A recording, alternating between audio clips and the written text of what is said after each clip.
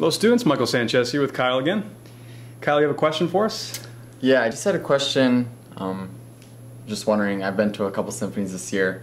The soloist's always standing and everybody else is always sitting, and just wondering if it matters what, like, if we're practicing at home, if we should be practicing while we're sitting down, or should we practice standing up? Good question.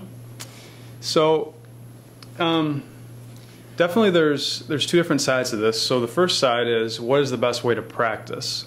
The best way to practice, I would say, is standing up, because it promotes proper posture. So it promotes you to hold your instrument up level and also keep your back straight.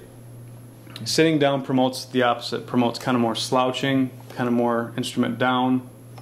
So if you're gonna sit down and play, I definitely recommend having a good music stand that is right in front of you so that you want to keep your instrument up like this. Definitely don't recommend sitting and having your music on the floor. That'd be bad. So, but if you do proper posture, it's okay to sit. And you know, a lot of students do that. And also, like when you play an orchestra, you actually sit down. So it's not like a thing you don't want to do or get used to, but it's just a little bit easier to do proper posture when you're standing up. So, but yeah, like when you're in a recital hall, a lot of times, you know, you always see the students standing. This looks a little bit nicer and more of a solo kind of look when you're standing.